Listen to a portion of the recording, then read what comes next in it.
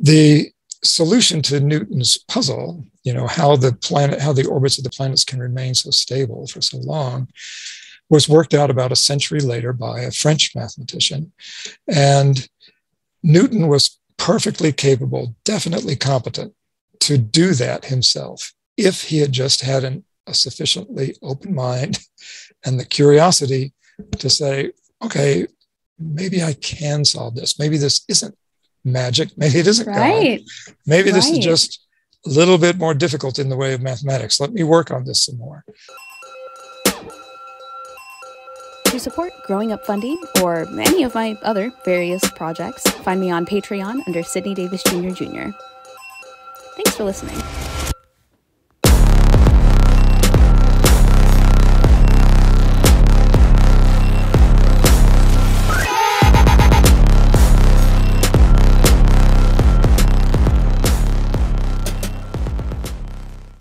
Well, Dr. John Wathey, how are you doing this evening?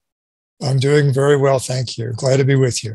Glad to be with you as well. Thank you so much for taking your time to come on this podcast and share your thoughts and opinions and your experiences with me and with my listeners. I really appreciate it.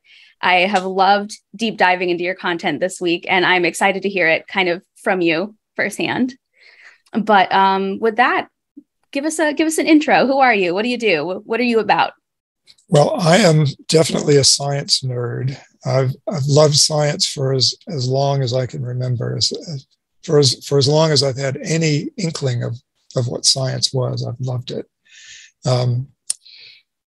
I can remember watching Walt Disney episodes. He used to have this TV show back in the 50s and 60s about all kinds of stuff. But one of the things he did was a few shows on space travel. And I loved those. I just ate that up.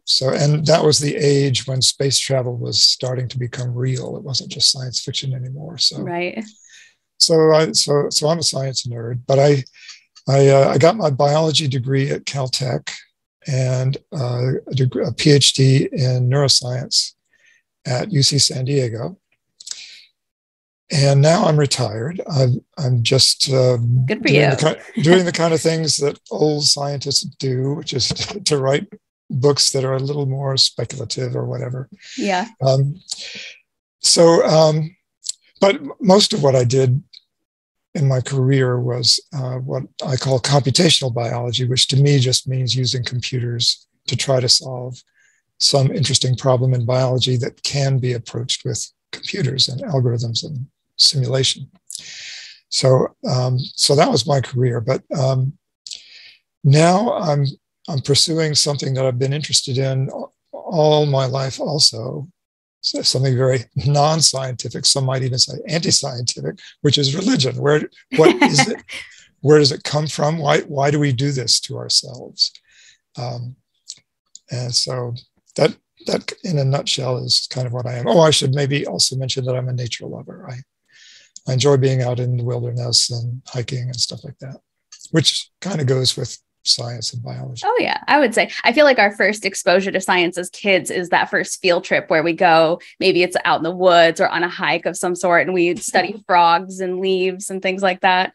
That's very interesting. Now, I read in your bio that you were raised by a Catholic parent and a Presbyterian parent. So do you think that kind of co-religious background has anything to do with why you're interested now in religions and studying them the way you are? I think it probably does. For many years, I didn't think it was all that unusual. And I guess my parents tried to make us think that our family wasn't unusual in that respect. But it really was different because I should say that I went to my dad's church almost every Sunday. He's a Protestant.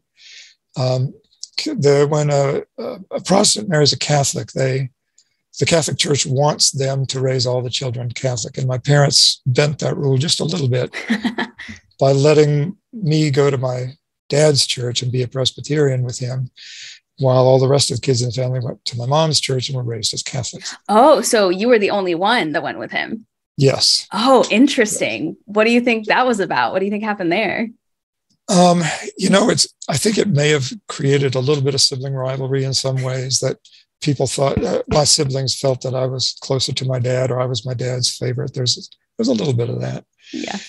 But every once in a while, I'd go to my mom's church too, because my dad would be out of town on a business trip or something, and on a Sunday, and so I'd go with my mom, and I would see a Catholic mass, which back then was conducted in Latin and was just gibberish to me. It meant nothing. Right. And they have lots of elaborate rituals that we don't have in a Presbyterian church. Lots of candles and genuflecting and all this stuff that seemed very strange to me as a kid. Yes. So I could see, it was my first chance of seeing a religion sort of as an outsider. I was seeing Catholicism specifically as someone who is not a Catholic. And to me, as a naive kid, it looked strange. Yeah, and of course, I am sure that if I had gone the other direction, been raised in my mom's church, and every once in a while I went to my dad's church, it would look just as strange, right? But for different reasons. So that, I think, may have sown a few seeds of doubt in my mind, even way back then when I was a little kid. I can imagine. But I didn't start seriously doubting religion until I was about 14 or 15, somewhere in there. And I didn't immediately disbelieve in the existence of God, but I did start to see that Christianity can't possibly be true. Right. That there are just too many contradictions, that we're told that God is perfectly loving and forgiving and omniscient and omnipotent. So in a world like that, if God really loves us, we should not have a bunch of meaningless suffering in the world. Right. But absolutely. We do. It's everywhere. And this was when the Vietnam War was raging. This was in the news all the time. So I think that got me to realize that, okay, if God exists, maybe there is a God, but he either doesn't care about us or he's cruel and is trying to make us suffer. Right.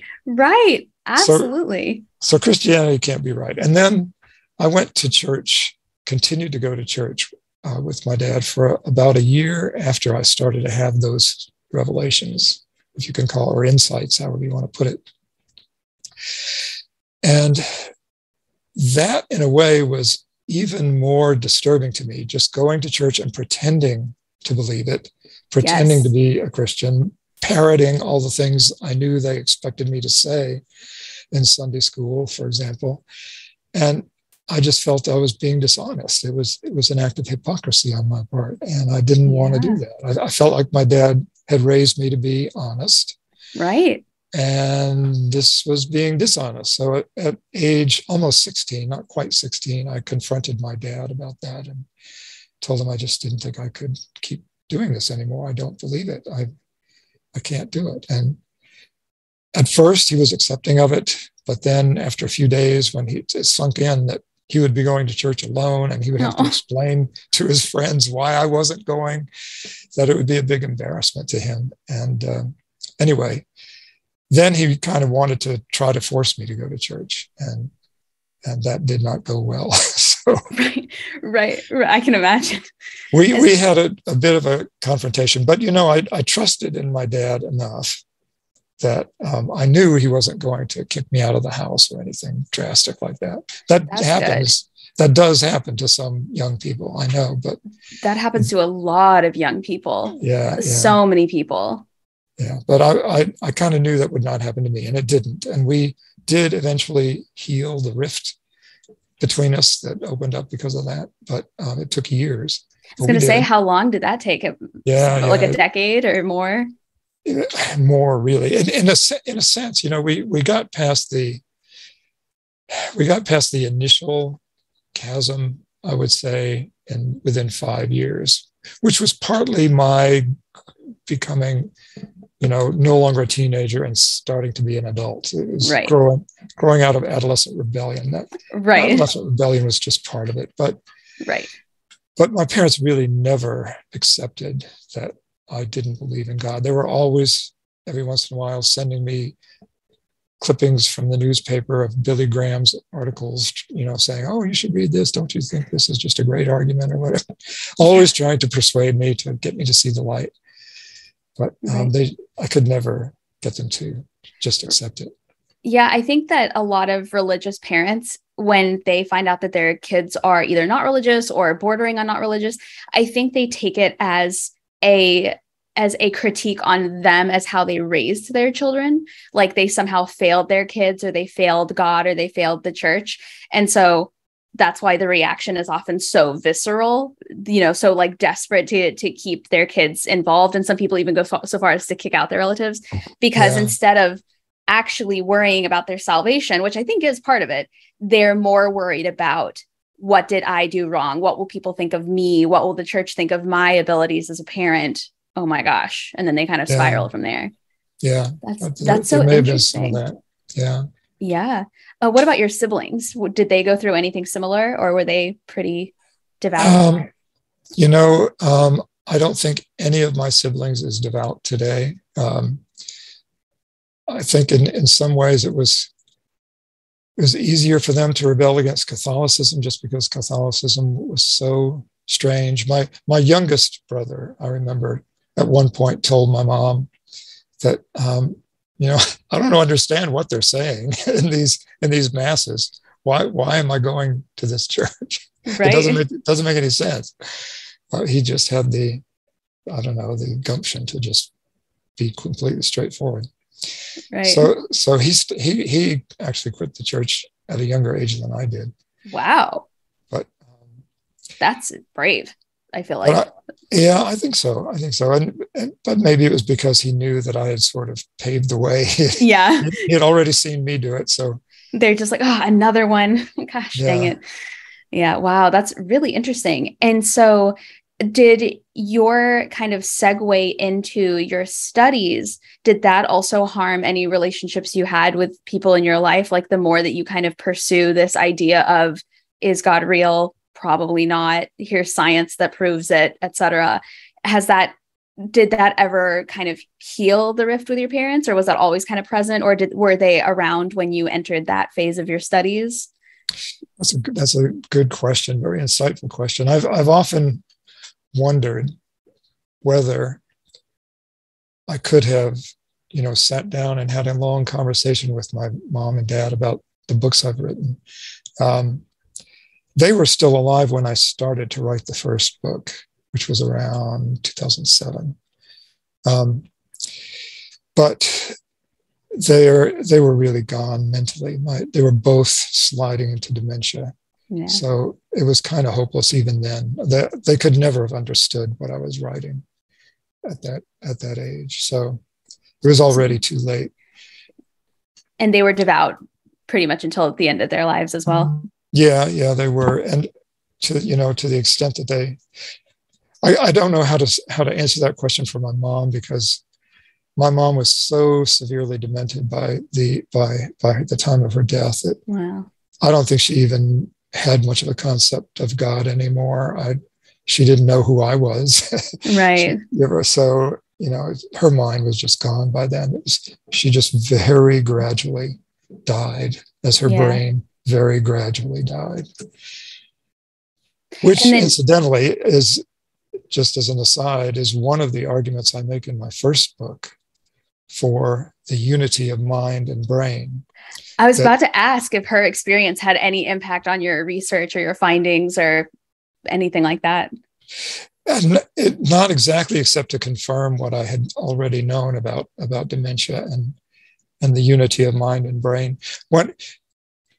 You were interested, as I recall, in sort of when I started becoming not religious. What kind of insights did I have early on when I was making that transition? One of them came some years after I had a few years after I'd had the split with my parents. I had graduated high school and started at first. For my first year out of high school, I went to a junior college. It was close by. It was easy to do. I wanted to explore some sciencey things, and I was studying mathematics and electronics and things like that in junior college. And electronics in particular was fascinating to me. I was always a tinkerer, and I loved gadgets, and I loved playing with electronics and electrical circuitry and transistors and stuff like that. So I was into that and doing that and thinking about it. And I bought my first pocket calculator then. Those were a new thing then. That's great. They were like the dazzling technology of the day. And somewhere along that time, it occurred to me that if I take my pocket calculator and put it on the floor and stomp on it and crush it, to just destroy all of the circuitry in it, it's not a calculator anymore. It doesn't do any calculation anymore. It's useless. And I thought that it just seemed obvious. That little insight made it seem obvious to me that that's what happens in death. That our brains are what we think of as our minds, what some people call their souls, but what we think of as our conscious minds, our memories, our feelings, our experiences, everything we call ourselves. All of that is a function of activity in the brain and in the circuitry of the brain and the interaction between neurons and the neurochemical stuff that goes on in the brain. And when that dies, it's like, taking a computer and stomping on it and crushing it and just destroying it. And it's not a computer anymore. And when the brain dies, it's not a person anymore. Right. Absolutely. Absolutely. My first, when I first started to kind of question, and deconstruct, I could not in my brain fathom, even though I figured, I was starting to kind of figure out and believe that everything like lights out when you're done, lights out.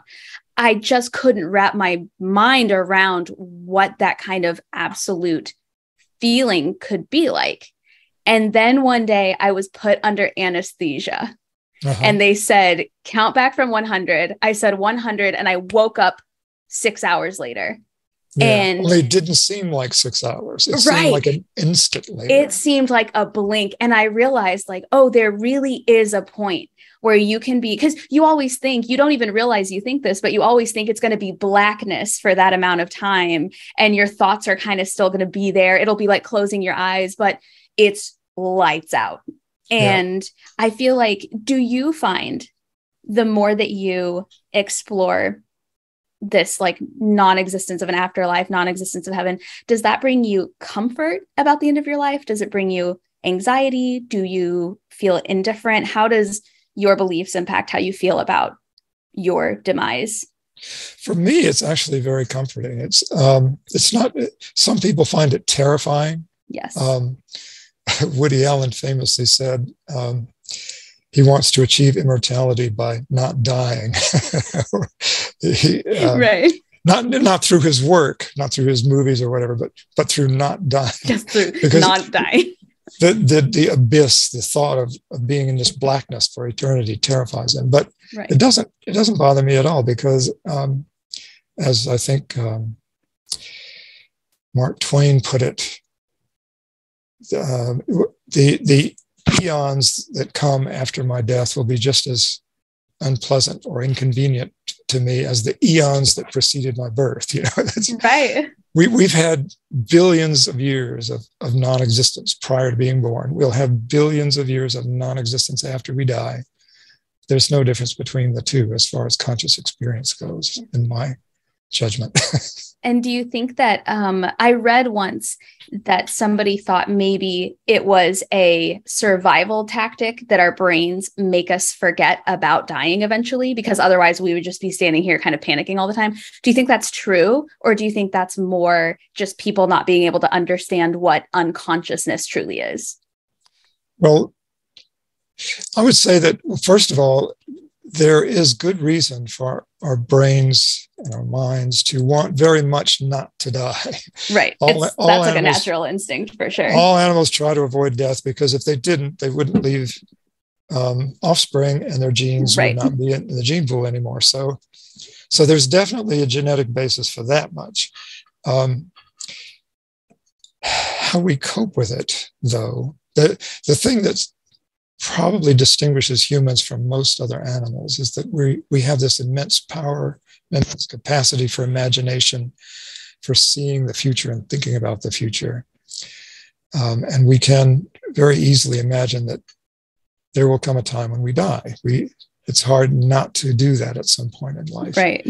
And so how do you cope with that? Because death really does evoke visceral, unconscious aversion because of these instincts to avoid death. You want to avoid it because you won't leave any genes if you don't have this gut feeling that you must avoid it. So you must have an aversion to it, and that aversion is unpleasant. So the more you think about your own death, it can be emotionally unpleasant. So how do you cope with that? Well, you can try not to think about it, just concentrate on the present, day-to-day stuff. Some people do that. You can just deny it. You can come up with a story, a mythology, a belief system that just tells you the opposite. Oh, no, you don't die. It's just a transition. You'll go off to another life, an afterlife, or you'll be reincarnated as another person or some other being in this life, but, another cycle. People come up with myths like that to make death sort of go away, and they've found comfort that way. But for me, just knowing that I'll wink out of existence, I've made my peace with that. For me, I'm quite comfortable with that. Yeah, absolutely. And I think when I try to think about it, I think I worry more about the way that I die versus dying. It's not death. It's some of these things you read about on the news and you're just like, oh, I never want that to happen to me. Right. Yeah. Which came first, your interest in the human mind, your interest in evolution, or your interest in religion? I imagine religion was probably the later one, right? Well, let's see. Religion probably entered my mind before any of the others because my dad started taking me to Sunday school at age 4. Wow, that's so young. So I was indoctrinated since age 4, and I have to say that I actually kind of liked it at first because there were some cute girls in the Sunday school class. Yes. Yep. And it's when I learned flirting. I learned more about flirting than I learned about Jesus in Sunday school in the first year. But right. But yes, so in that very shallow, superficial way, I started to be indoctrinated in religion first. But like I said, as a kid, I got some science from TV, some science from the space race that was starting to happen. And my dad was very interested in science too. He was a chemist by profession, and he was interested in space exploration. He got me a telescope when I was still a kid, and we would go out and look at the stars together. I loved that. I really enjoyed that. And you could see the rings around Saturn, not at high resolution or anything, but you could tell it was a ring. That was pretty cool. That is pretty cool. So yeah, I guess science started soon after religion for me, and there was always a tension between the two, and that tension just grew as I learned more and more about science and more about religion, actually, and more about the way the real world works, as opposed to the way the Christianity tells you the world works, which are not the same. And how do you think your dad formulated a career in science and also maintained devout belief? What do you think? Did he ever happen to talk about it? When I was young, when I was young enough to still be going to church with him, we did talk about that. And back then, he actually had a very sophisticated outlook on that. He was not a young earth creationist. He believed in evolution. He described evolution as God's way of making life happen. Right. Very much along the lines of Francis Collins, the famous geneticist who's written a book about his religious beliefs. So he actually had a very subtle view of science and religion and tried to harmonize them in his mind. Now, in later years, he spent more time as an old person at home watching religious programs on TV than he did going to church. And I think he was less in touch with the latest things in science then too. And he was hearing a lot of fundamentalist preachers on TV. And then he did start to swallow young earth creationism and become skeptical of the reality of evolution and all of that. But when he was young and sharp, he actually tried very hard to meld the two in his mind. And he was not at all anti-scientific, which was good for me because that's where my love of science largely came from, was him, from his influence. Right. That was one of the more surprising things that I read on your bio, was that your dad had encouraged you so much with your interest in science, because I feel like there is this idea, which is not entirely unfounded, but is somewhat unfounded, that religious parents will often try to squash your pursuit of science and truth and meaning. And to an extent, I think a little bit of that is true in terms of skepticism, in terms of anything where science kind of deviates from religion. But there's also like these parents, very much like your dad, who is very encouraging. You know, he himself is a scientist. He was probably very excited that you were, as excited about science as he was. But yeah, I definitely think there's this, especially for people who, now you didn't grow up in the South, or you did? I grew up in the South, but I was not born there. And my parents were not from there. My dad was from Rhode Island. My mom was from New York. So they were not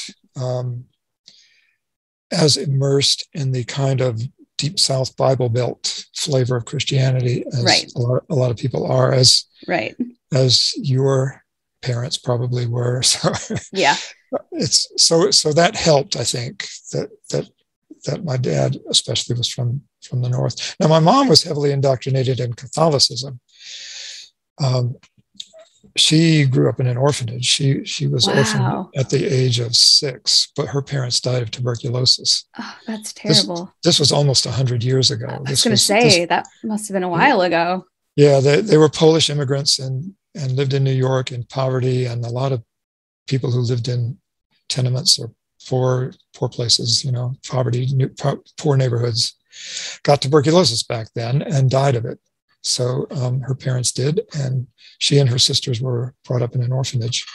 Wow. So it was a Catholic orphanage, so she had Catholicism pounded into her all day long. All day long. So she was very deeply into it. But Catholicism isn't all that specifically anti-scientific either, but it isn't all that pro-scientific. It is interesting that somebody who grew up in a Catholic orphanage would marry somebody who wasn't Catholic. If anything, I would think that was against all of her sensibilities. Yeah. She used to tell a joke, which you may have heard, that I hope I can get it right.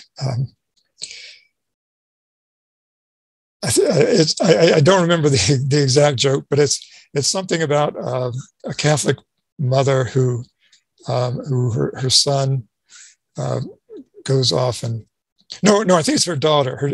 She finds out that her daughter has become a prostitute. She's told somehow that her daughter has become a prostitute, and she passes out on the floor unconscious, and her friends try to revive her and everything. And she says, "Oh Lord, did I hear correctly? Did I really hear that?" And someone tells, "Yes, I'm sorry, but your daughter is a prostitute." "Oh, prostitute. Oh, praise God. I thought you said Protestant." That's so funny. I haven't heard that one, but I'm going to put that one in my little notes here. That's funny. It's like, oh, prostitute. Oh, thank God. Oh, do your thing. That's really funny. But anyway, that's true. It was taboo for that to happen.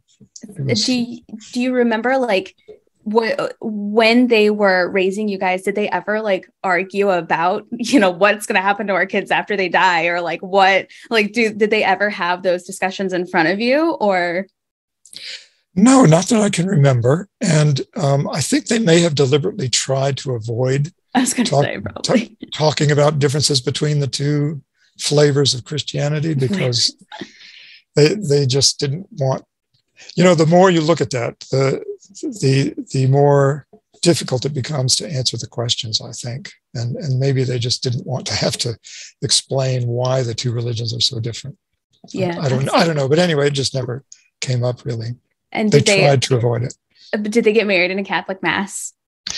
They did get married in a Catholic church. And I think, though, they got married twice. They got married in a justice of the peace, a secular wedding first, and that was sort of their official marriage. But my mom wanted to have a marriage in the Catholic Church, and I think the reason they did it that way was that at first they tried to find a Catholic priest who would marry them, and most of them refused. They wouldn't do it because my dad was Protestant. They just would not do it. Yeah. So they went ahead and got married with this secular ceremony, and then they eventually did find a priest who would do it. But they had to say that they would raise the kids Catholic. Wow. That's wild. It's entirely believable, but you just forget sometimes that the world was like that at a certain time. Like, it was, but just hearing it is just so interesting. Yeah, and they used to do blood tests and stuff too, right? Oh, yes. This was 1948. Yeah. So that's how long ago it was. Wow. Do you remember any point in your exploration of religion where you were like, boom, this is it. This is what I needed to find in order to solidify my disbelief that none of this is real, or your kind of like golden ticket where you're like, finally, I'm finding legitimate, whether it's information or maybe you saw something or maybe you read something that just really clicked for you? That I think the closest I could come to that is that that moment of insight when I was describing the thought experiment of stomping on my pocket calculator. Yeah. I think that may come closest to being that moment for me, even though, I had stopped being religious years before then. But I went through a phase. I went through years when I didn't call myself an atheist. Right. I wasn't sure whether there was a God or not. I was sure if there is such a thing, it's not the God I've been told about in any of my upbringing. But that insight probably was the final nail in the coffin for me, where I not only ceased to believe in the existence of a God, but I ceased to believe in any kind of afterlife at all. And more than that, I felt that the way to understand everything that I need or want to understand, the way, anything I want to understand about reality, about the world, about other people, about myself, about human psychology, any of that, if I'm going to get any answers, they have to come from science. That's the way to get the answers. And maybe it can't answer some of the questions I want answers to, but then I just have to live with unanswered questions. Right. Because I feel like with religion, it is nobody is ever telling you an answer. You either believe what you're told or you believe that it will eventually come to you. But at no point do you actually get your tangible proof that you need. Whereas at least with science, 50% of the time you'll get, that tangible evidence that you need. And then the rest of the time you can actually bank on perhaps technology or, research will increase or what's the word I'm looking for, will raise in value and quality. And I'll be able to eventually get that. Even if I can't right now, we'll make telescopes that can see smaller or further. We'll make, all of these strides. So I know that a lot of people, their argument for being religious is, well, at least the worst case scenario, I'll get to the end of my life and find that this was all for nothing, but at least I did it. Or I'll get to the end of my life and find out I did the right thing. Those are my only options. Like I win-win. But in my mind, it's at least with science, I get my answers. At least with science, I'm not perpetually confused. I'm interested. I'm intrigued. I'm driven to continue looking. But I don't want to live in that perpetual confusion. Yeah. Whereas you have to if you decide that you're going to stay religious. Yeah, and there's more to it than you're talking. You were mentioning the religious person saying, well, if I die and it turns out there isn't a God, then I haven't lost anything. Right. But if I die and it turns out there is, and I didn't believe in God, then I go to hell or whatever. That's Pascal's wager. Right. And I still feel like they lose so much. They just don't think about it. Yes, they do. And Pascal's wager is one of the stupidest ideas you come across when debating with religious people. It's first of all, they offer it as a reason for believing in God, but it's really just a reason for pretending to believe in God. Right. That's all it is. And it ignores so much. First of all, the fact that there are many, many religions. There are not just two choices.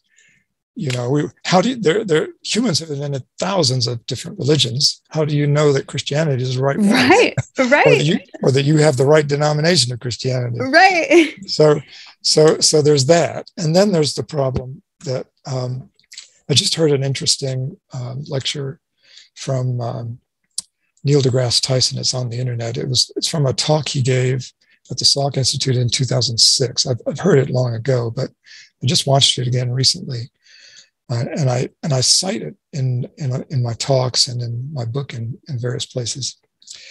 He's making the case that some of the greatest scientific minds in history have, had brilliant insights in physics and mathematics, like Isaac Newton, for example. And then they get to a point where they're having trouble and they're confronted with something they don't understand and a puzzle they can't solve. A gap in their understanding, and they put God in that gap, and they say, okay, this stability of the orbits of the planets, in the case of Newton, this is something I can't explain with my mathematics. How this complex thing could work so perfectly and be stable and harmonious, planets not crashing into one another or whatever. Right. God must do this. God is making this work so well. And Neil's point was that as soon as you do that, you shut down scientific inquiry. Yes. He said absolutely. That the solution to Newton's puzzle, how the orbits of the planets can remain so stable for so long, was worked out about a century later by a French mathematician.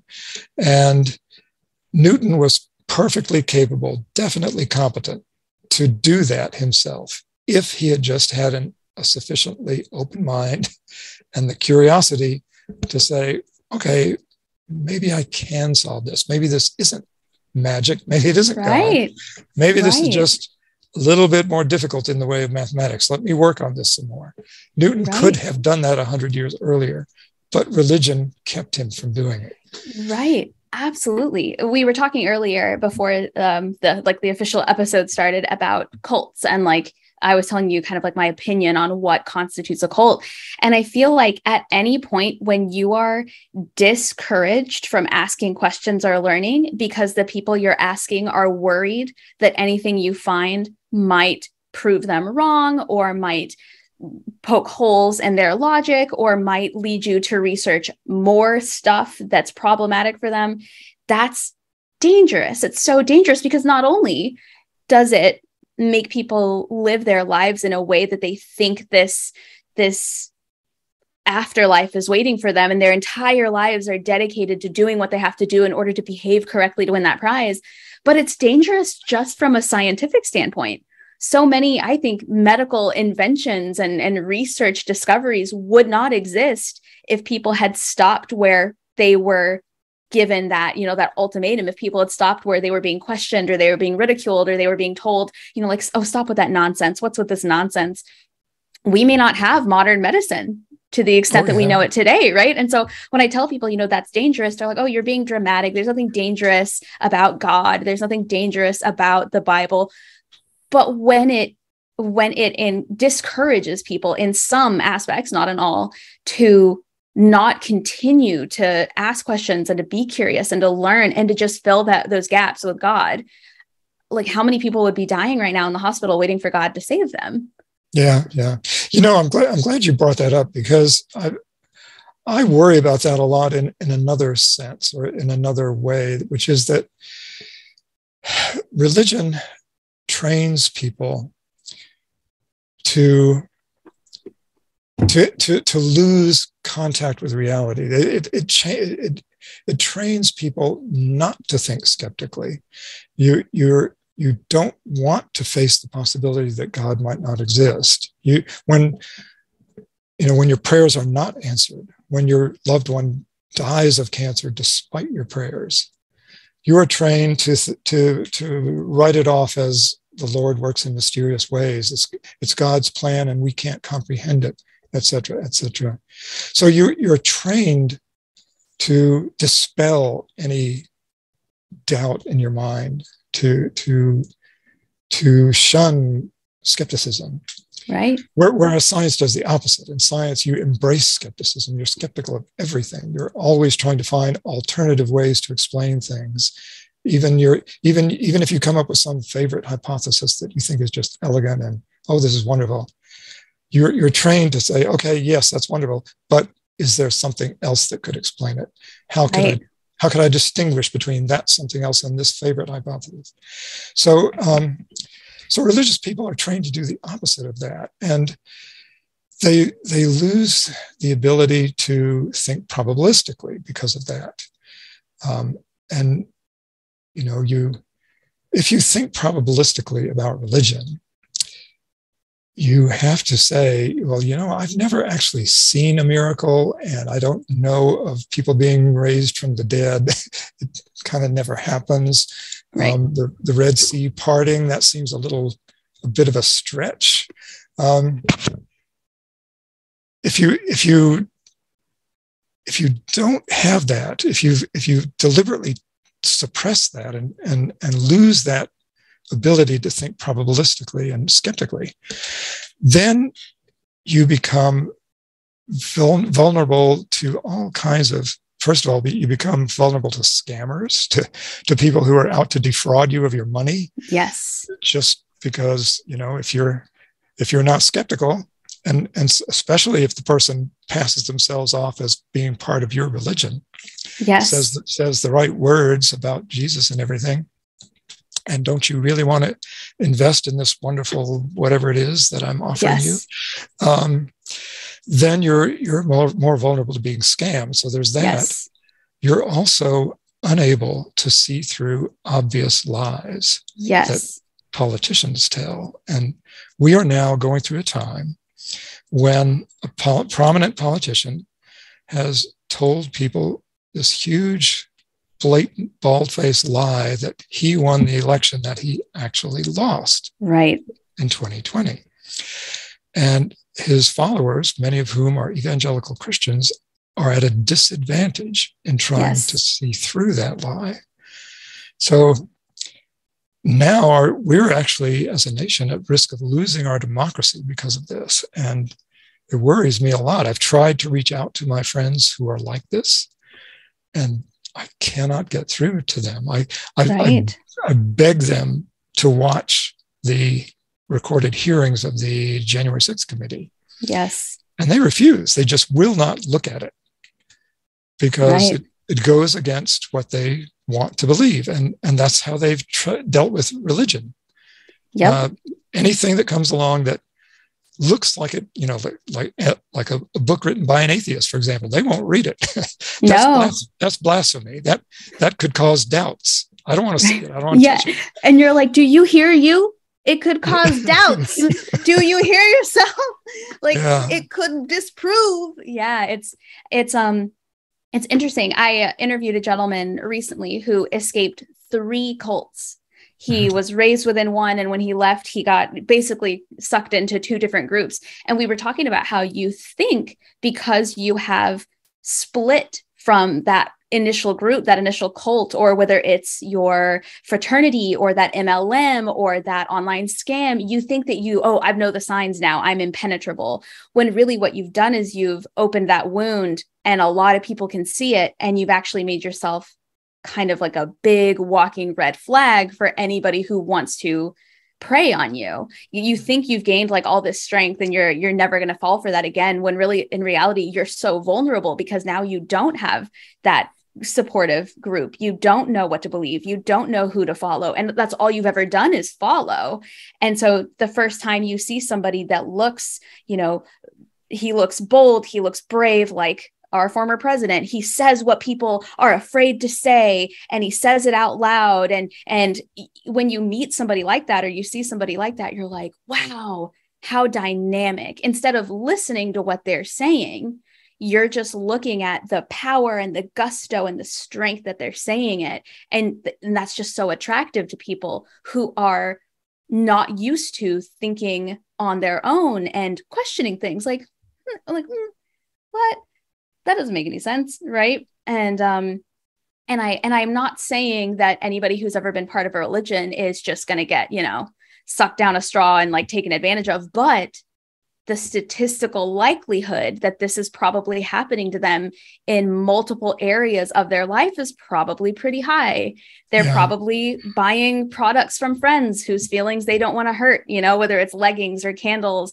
They're probably married to somebody who they probably wouldn't have stayed with, but they were kind of told, this is the best you're going to do. Here's all the great things about this guy or this woman. There's no reason on paper you shouldn't like them. You're actually selfish if you don't like them because they're perfect. So you think, oh, I've left that ability to get manipulated behind. But what you don't realize is probably the vast majority of the segments of your life that you currently live right now are being manipulated in some way. And I think a lot of people, the reason, to your point, the reason why they don't want to read that book, they don't want to look at that article, they don't want to this, they don't want to that, is maybe they can't articulate it this way. But I think the reason they avoid looking at those things is because it will expose them. They'll read it and they'll see themselves either in the problematic aspect, like, oh, we're talking about these type of people. Well, I'm not a bad person because I do this. Or they'll see themselves in the questions and the skepticism that they've secretly always had, but they've been told that's the devil, that's sin, that's we are always told the devil will make you ask questions. So when you naturally come up with questions, that's the devil. We knew it. We knew you were weak. And so I think that's why they avoid reading those articles, watching those videos, exposing themselves to anything that could possibly prove them wrong, because it's less about being proved wrong and more about being proven the fool and more about being proven weak and the ability to be taken advantage of. When in reality, what they could do is they could read those things and consume those things and turn it around starting today. It's never too late, And I also think a lot of people, when they hit like a midlife point, they do think it's too late. Like, why would I stop going to church when I've been going for 40 years? Why would I divorce my spouse when we've been married for 40 years? Like, why would I might as well, et cetera, et cetera. Like, why would I go back to school and get that higher degree? Yeah, there's a lot of those forces that make it hard to break free of religion at that point in life. And people are very good at rationalizing, and they will find a way to rationalize their belief, even if at some deeper level they know there is no Jesus. This can't be true. Right. Or even if they literally see so one of the things, I should not have stoked this fire, but at the beginning of the pandemic, when we were all, internet arguing with each other, somebody brought up Fauci, and they were like, Fauci thinks he's so smart. Where was Fauci before? Why are we just now hearing about him? Like, why would I ever? He's shown me nothing. He's shown me no proof. He's shown me no evidence, which wasn't true, I don't think. But anyway, I remember saying to somebody like, well, why don't you just believe? Why don't you just believe? You don't need evidence. You don't need proof. Why don't you just believe? And they were like, that's the dumbest thing I've ever heard. And I'm like, huh. Excellent. Is it now? Yeah. It's like, why don't you just believe him? He seems like a good dude. He looks like he's, trustworthy, I think. Why don't you just believe? Why do you need to see all this evidence? We're good at that, right? We just believe.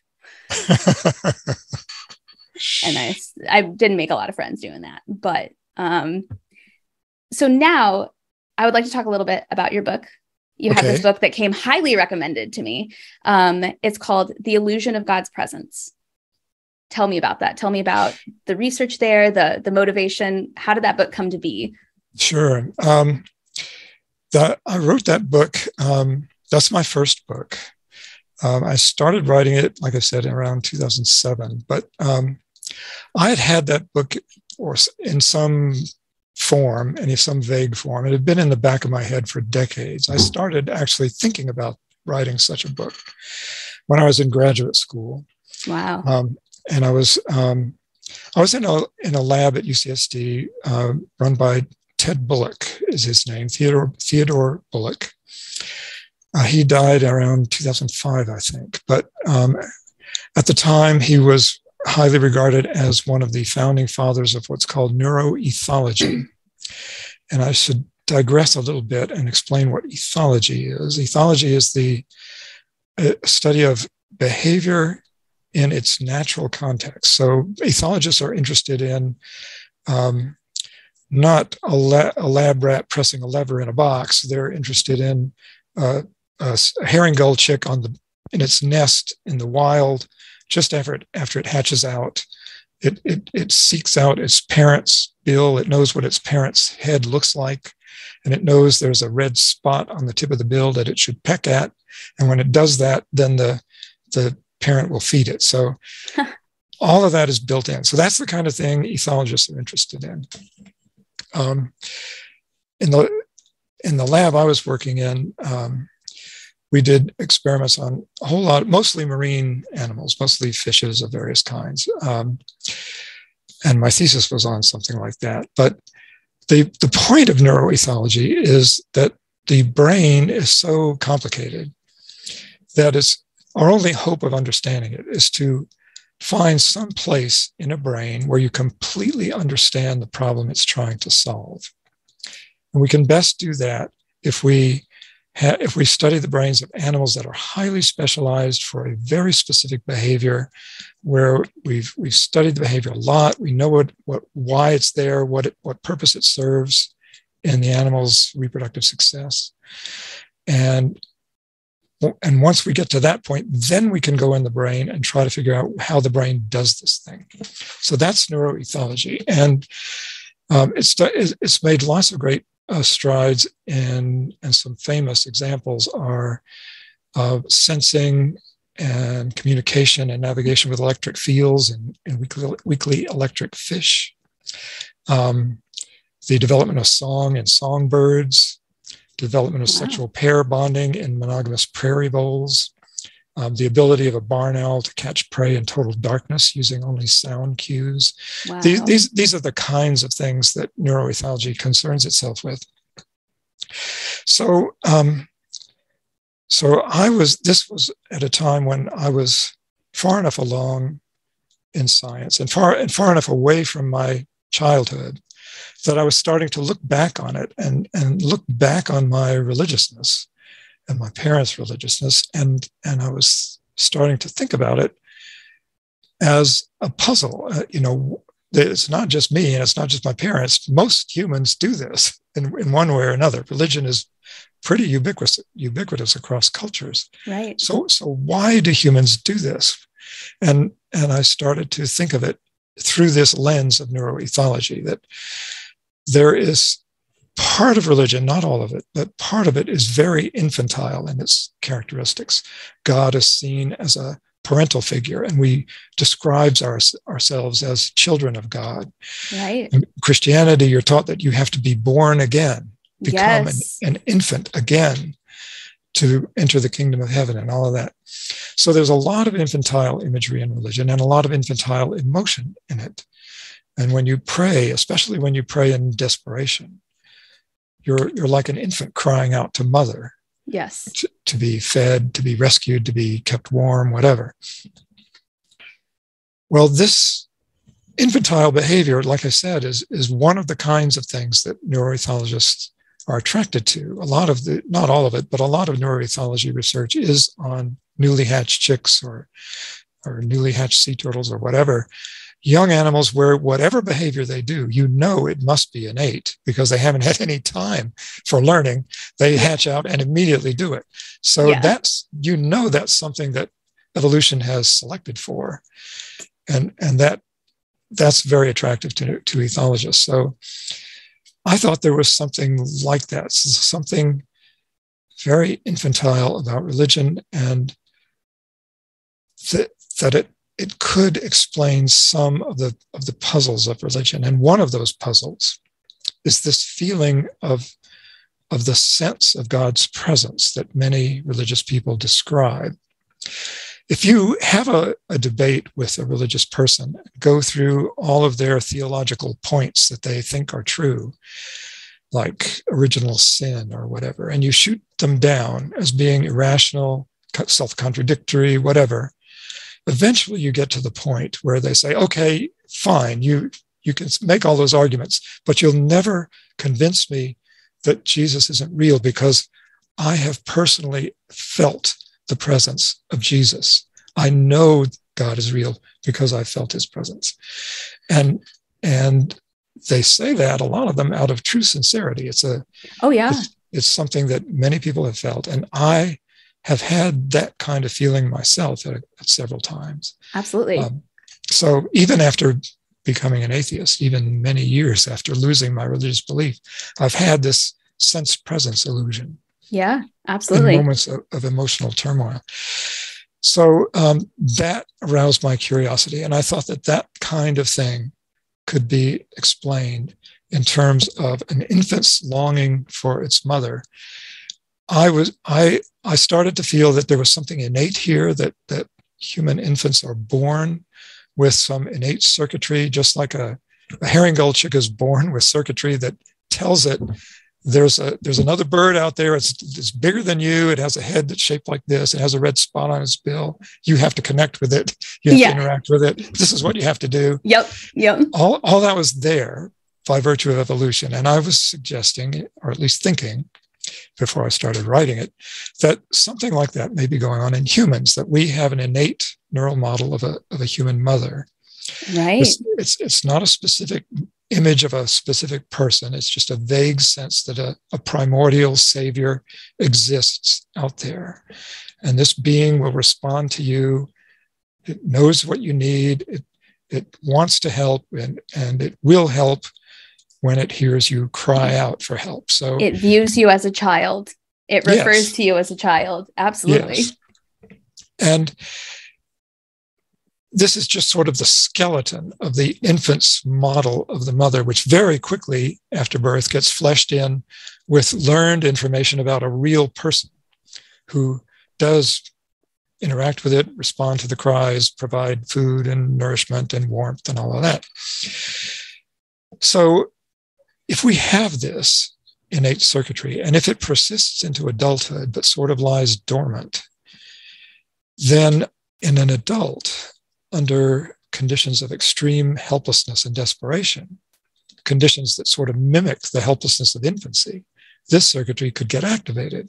And when it does, then the person gets this vague sense of the presence of a savior, of a vague being out there somewhere who loves you, who knows you, who responds to your cries. And that is interpreted as an adult very often as the presence of God, because by that time you've learned about, through your culture, you've learned about the attributes of God. God knows everything. God is loving. God is powerful. God wants to save you and help you and all this stuff. And so God just naturally plugs into that hole that is originally there to make us connect with our mothers as infants. So that's the essence of the idea. Yeah. It's almost like evolution is the reason you can believe in religion. It's almost like the very thing that religious people think that they want to prove wrong is the thing that gives them the ability to believe in a God, or that's interesting. That's very, very interesting. And do you think that belief itself, just like the very idea of the feeling or thought of belief, do you think that is also something manufactured by the human mind? Like, do you say, for example, I say, I believe that pink is my favorite color, or I believe that foxes are the best animal. Do you think there is something in my brain that is different than, say, for example, somebody who believes that dogs are the best animal and blue is the best color? Or do you think that belief and ideas like that and opinions can change because of a person's actual decisions? Oh yeah, I think things like that can change. I think things like that are subject to learning and choices and stuff like that.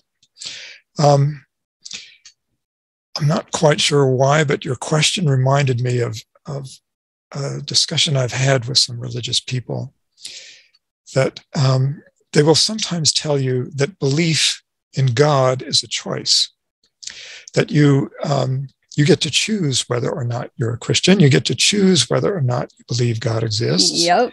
So why not make the right choice? Right. The one that I have made, which is to believe in God.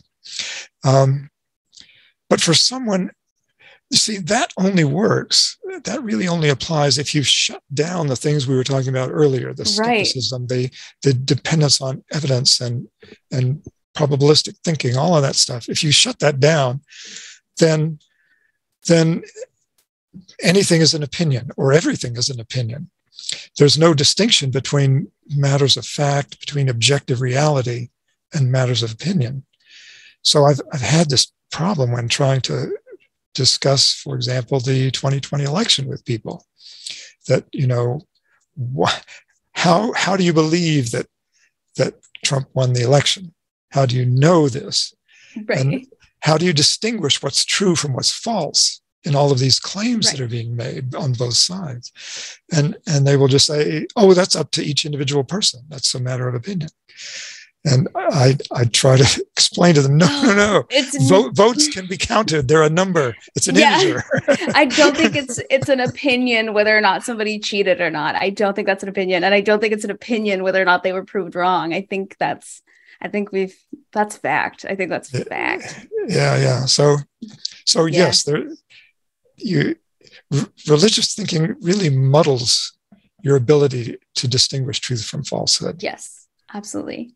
And do you think that there is, or have you found that there is a difference in the brain of somebody who believes in religion versus does not? Is there any kind of different pathway there? I don't know the correct terminology. I'm an English major, but is there a way that their brain was built that you can almost predetermine that they will kind of fall down that more susceptible rabbit hole than somebody who is a skeptic or more science-based or something like that? I'm going to switch on my light here so it doesn't get too dark when I'm listening. Your question reminds me of some experiments I've read about. They're neuroimaging experiments where they present people. This was actually done by Sam Harris when he was a graduate student. They present people with statements of fact, or statements that look like they're statements of fact, and some of them are obviously true, and some of them are obviously false. Some of them are religiously themed, and some of them are non-religious. They're secular in content. And what they did was they would ask the subjects to respond true or false to these statements while doing neuroimaging, while looking at what's going on in their brain in fMRI, and try to look for exactly the kind of thing you're getting at. Is there a difference in what's going on in the brain of someone who does believe in God versus someone who doesn't when they're answering these questions about religiousness? So the interesting thing is that they could not see an obvious difference between these non-religious statements, or people's responses to non-religious statements versus religious statements. That in any one person, they seem to be handled in the same way. But there were other studies where when people were confronted, it was a similar kind of study, and I can't remember who did this one, but I talk about it in my book. It's in there somewhere. I have the reference for it in there somewhere. You could see a difference in that when you were making a statement that seemed to be in some way a challenge to religion, like the Prophet Muhammad never existed, something like that. If you were not a Muslim, people's brain pattern looked one way, and if you were a Muslim, it would look different. And the differences were in areas having to do with emotional reactions, that it looked like they were getting upset. You could sort of see interesting the defensiveness in their brain start to get activated in the what was commonly called limbic areas of the brain, that you did not see in someone who had no dog in that fight, who wasn't a Muslim. Interesting. So I guess the short answer to your question is yes, there are some differences that can be seen with the right kind of stimulus. And I think it's interesting the ties that we can make between religion and politics. I feel like it's not just in this country, but I feel like it's very prominent in this country right now. I was talking to somebody recently about debate, and how when you debate a skeptic, or when you debate someone who is, say, for example, like further on the left side, you can ask them, why do you believe this? Or maybe somebody moderate, like, why do you believe this? And they'll give you a reason that is why they believe it, whether it's something they saw, whether it's something they read, whether it's something they heard. Even if what they heard isn't true, they'll give you like a concrete reason as to why it is they believe that thing, or don't believe in God, or don't believe in religion. And when you ask a question like that, a very innocent question, just please show me an example of why you are far right, or why you are evangelical, or why you are heavily Catholic, a lot of times the response is an attack on something else as opposed to a reason. Like, why do you follow Donald Trump? Well, it's better than following Hillary because she's a no good, this, that, the other. And you're like, okay, but that doesn't really, what reason do you have for being a Christian, right? Well, those Muslims, because they this, that, the other. It's never or it's rarely, I should say, a very specific reason to support their choice. It's a reason to dog on somebody else's choice that they made who's different. And I've also noticed that people that are more open-minded will take a question that you ask them, and if they don't know, they'll say, that's a really good question. I don't know. I've never really thought about that. Or my opinion on that matter is this, or I consider this. Whereas the other side, usually evangelical, usually far-right individuals, if you just ask them why, they view it as an attack, and they immediately attack back. And I just think that's so interesting that so many people out there are existing in this plane, whether it's mental or emotional, where just being asked, not even to prove, just being asked to explain why it is that they wrap their entire lives around a certain thing, that's an attack, and that's an insult, and they should be scared or upset by that. And I feel like that kind of goes in line with what you just said, where it's like, are you this religion? Are you that religion? Do you believe in this? Do you believe in that? And like the upset that people may not even physically show, but mentally experience when they are questioned, or when they're accused in their mind of something that goes against what they want to believe. And I say that because in my core, I don't believe that religion is a choice for people. I believe at the point where you tell somebody when they don't pick something, they're going to be tortured forever in a fiery pit of hell, you've taken their choice away. Because people say, oh, well, at least I don't choose to be Christian. At least I don't choose to be religious. I don't think it's a choice. And I actually have a lot of empathy for people who are religious, because I know how scary that can be. I recently read an article about it was, I forget the term for it, but it was basically the constant fear of revelations and the constant fear of the second coming, and the second coming of the Satan and Christ, like taking rapture. That's the word I was thinking of, rapture fear. And so while I don't think that it is a choice to believe something, because once you've been told that your options are not great if you don't believe it, I do think it is a choice to ask questions, and it is a choice to decide why it is that you believe that thing, and to have good evidence, and to allow conversations, and to allow people. If it was a true choice, I don't think their brains would react that way when they're questioned or when they're opposed. if it was a true choice to be a part of that faith, I think they would respond as calmly as somebody who doesn't believe there's a God. But because anybody who is, I mean, I hate to use this word because it is so loaded, but anybody who is groomed to believe a certain way, I think that everybody secretly in the back of their minds thinks that they're the only one in the environment that's questioning stuff that doesn't make sense. Yeah. So they're all just doing it. I told my friend, if you get somebody who's like a super duper duper right-wing conservative Republican, or somebody who is super evangelical in a room, because I've done this, I only know this because I've literally done this, they will slowly start to mention little things here and there that they don't actually believe, but they just don't want to cause a ruckus. So they just go with it. And I think we're all like that. I think everybody, no matter how devout you are, I think you've had that moment where you're like,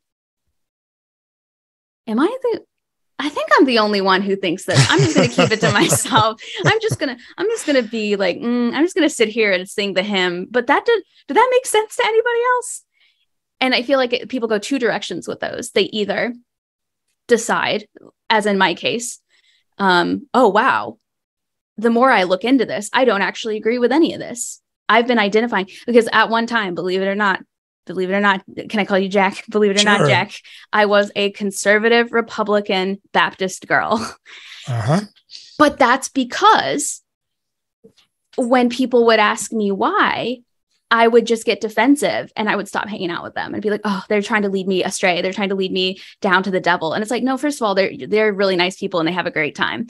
But also I remember the day that I realized I didn't actually believe a lot of the conservative Republican things that I thought that I did. And I didn't actually believe in God. And I had those questions kind of brewing in my mind for a long time. And I was just lucky enough to have the opportunity to explore that side and research that side and question that side and live in an environment where I was allowed to then choose that side, a true choice, as opposed to a lot of people who I honestly mourn for, who probably have a very similar experience to me, where they wake up one day and they're like, I'm not this, I'm not that.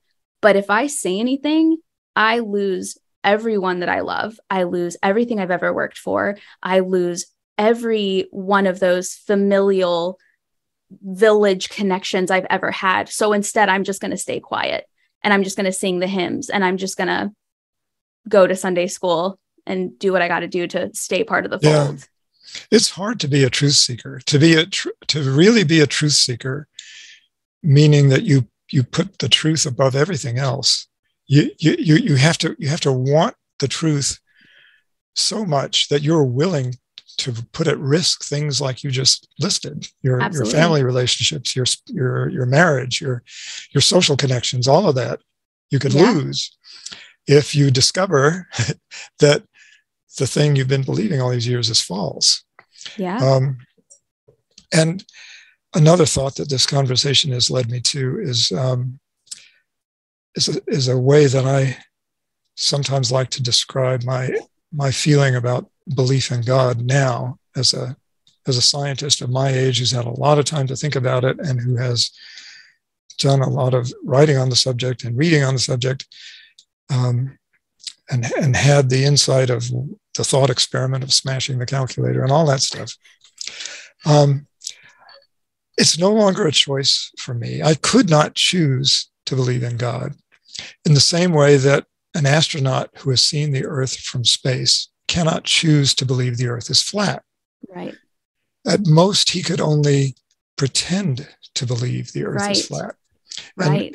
And it's the same with me. At most, I could only pretend to believe in God, because I know that these ideas can't be true. They pick any specific religion, and there are lots of good reasons for shooting that down, because most religious doctrines are shot through with self-contradiction. Yes. But even if you get away with all of that, do away with all of that, and you just require that belief in God involves some supernatural, vague being not associated with any religion, even that I cannot believe in, because I require evidence. I need some evidence, and I won't completely say that such a thing is impossible, but the idea is useless because it's scientifically untestable. It makes no predictions. I can't test it, so it's meaningless. There's a universe of untestable fantasies that we can come up with, right? And they are all equally unworthy of belief because you can't test them. You can't distinguish one from the other as being more likely or less likely. Yes. So why waste your time with any of them? So that's that's why I can't believe in God, and I have lots of neuroscientific reasons not to believe in an afterlife. That our existence, our consciousness, our minds come from the brain, and when the brain dies, we go with it. That's it. Yeah. And a lot of times also people who are religious think that people who are not religious assume that Christians or religious people are stupid or that they're dumb. And I try to tell them, I don't think religious people are stupid. Take, for example, my mom. She's one of the most brilliant people that I know. She's one of the most intelligent people that I think exist. She is getting her PhD. She's one of those people where no matter what you say, you can literally say like, oh, did you hear there was a car crash in Springdale earlier? She's Googling it. And if she's proven you wrong, she's going to show you. She's going to be like, this is not true. Like she's one of those. It's infuriating when you get proven wrong, but she taught me so much about research, about independence, about thinking on your own, using your brain, don't just fall for anything. Like she really, I was a debater for many years, and she drove into my head, like research, know what you're talking about, have facts, have evidence, save everything, know why you say things you say. And if you don't know what you're talking about, don't say it, keep your mouth closed. And yet I know that if I were to try to approach her with this sort of conversation about God and about Jesus, she would be devastated that I don't believe. She would be devastated that I'm not a Christian. And to me, it's just wild that this is a woman she's getting her PhD. Like her whole life is about not just having sources, but having 15 of them and being able to cite them off the top of your head and being able to find like plot holes and loopholes. And she's proven me wrong like 700 times in my life on just little things, like whether or not, there's cheddar in a cheese stick or whatever. She's got to be right. But it's just so interesting that you're like, okay, prove that God exists. And it's like, oh, you're telling me that you don't believe in God anymore? Like, woof, you've got problems. That's a big issue. Like, I'll pray for you. And you're just like, like this woman has changed political parties based on the research that she's done. And she still has that same kind of fence built up around even the conversation. Even if at the end of the day, she wanted to stay a Christian, at least like having that conversation would be just like a step in a wild direction that we've never taken. And I guess I'm lucky she doesn't listen to podcasts. She's proud of me, but she doesn't listen to podcasts. She doesn't like them.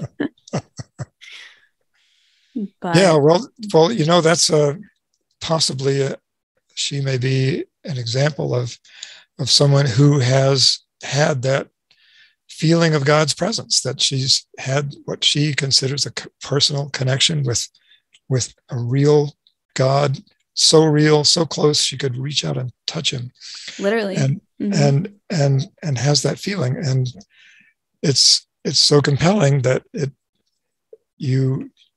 when I have had those illusions myself, and when I was writing my book about it, I actually came to feel great empathy for believers, because I know how real it feels, and I can see how if you are in a moment of despair and desperation and helplessness, that it can be a salvation in a way. It can give you hope. It can keep you going. It can give you a reason to keep going. And I understand how important it is to people. I don't want to take it. I don't want to take it away from them. Right. If it's what they need to get through the night. But if you want to seek truth, if you want to know what's true, then that takes courage, and it may take giving up something that you are that deeply attached to. Yeah, there's absolutely, I've mentioned this before on my podcast, but there's absolutely that mourning period where you're like, none of this is real. there's nothing like, I'm not going to see these people again who have passed away, who I care so much about. I'm not going to get to party in heaven. I'm not going to get to, sing with the angels or whatever it is that people happen to believe. It's not a like God's not real, bam, bam, bam, like y'all are a bunch of losers. It's more of it's like when you get to an event and it's such a letdown and you're like, oh man, I mean, I guess it's nice. I'll get a lot of sleep, I guess, just being unconscious for the rest of eternity, but none of it's real. And so there is like that mourning period. And then I feel like after that comes the kind of peace you were describing, where it's just like, so it's literally over. Like, I don't have to go to work. I don't have to check in anywhere. I don't have to answer any questions at a gate. I can just be dead. Oh, nice. Like, kind of a little bit. I don't know. Maybe that's a little morbid way to think about it. Maybe I'm just tired. I think I said all that to say I'm just exhausted. Yeah. But well, I just realized, I just looked at the clock and realized I've kept you a half hour beyond what I said that I would. I've just really enjoyed having this conversation. And I think you're a fascinating person.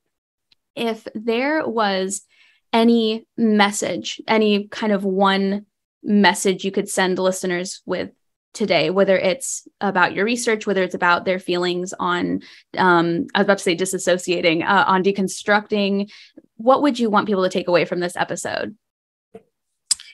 I would say that we have always, as humans, we have always tended to, whenever there's something happening around us in the world that we don't understand, we've tended to put some kind of supernatural force or a god in it to explain it. So when it's thunder and lightning and storms and all of that, we say, oh, that's Thor. Thor is angry. That's what that is. And that's the god of the gaps. Whenever there's a gap in our understanding of the natural world or of reality, we plug God into that. And that kind of God has been shrinking in the last few hundred years because science has filled in those gaps, most of them. But we still have some gaps that have not yet been filled in.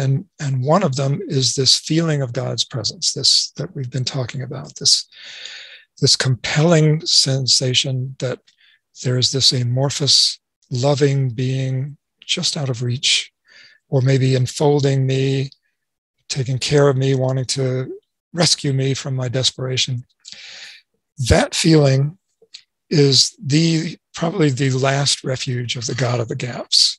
And even the most skeptical, brilliant scientists that we have, scientists like Francis Collins, can be seduced by that illusion. And so I'm very empathetic to that. But if you are a real truth seeker, I have a book on that subject and I recommend it. I will show you how I think that can be explained in a completely natural way. And we no longer need to put God in that particular gap. Yeah. And excuse me, we started out talking about my first book. I should just briefly mention that I have a new one that just came out. Yes. And I will link it in the description so they can check it out.